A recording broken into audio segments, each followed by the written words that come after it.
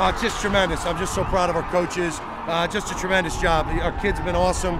To come back out here and you get back on the stadium, play a team like Lincoln to win.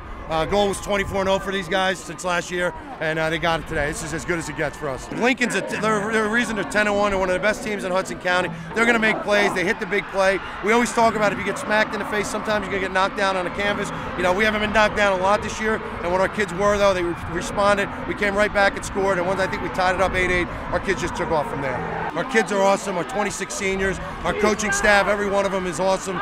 Just tremendous feeling. I mean, we worked since June, you know, really even back until when we got off the field in December. I'm just so proud of our kids and our program. The defensive game plan, Coach Reed, our offensive line today, we were just at a different level, and then the way our seniors played was just awesome.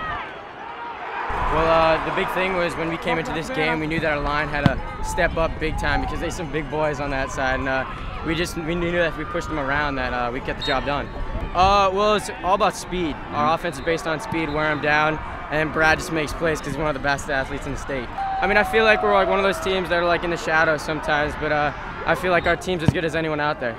They score first. Any sense of panic, any sense of concern that, you know, they were a team that you couldn't stop? I mean, there was a little, but in the first round of the playoffs, we versed Caldwell, and we were down 14, and we came back from that, so we knew we had it in us. I mean, it feels great. I mean, there's no, like, I'm kind of like speechless with it because I can't explain it right now because it didn't hit me yet, but it's a great feeling. Well, what we wanted to do is we wanted to be our own team, like totally separate from what those guys did, but use their experience as an example, and we wanted to do the same thing, same exact thing they did, and it feels great to be able to have our own legacy and write our own legacy for this town, this program. It's definitely bittersweet.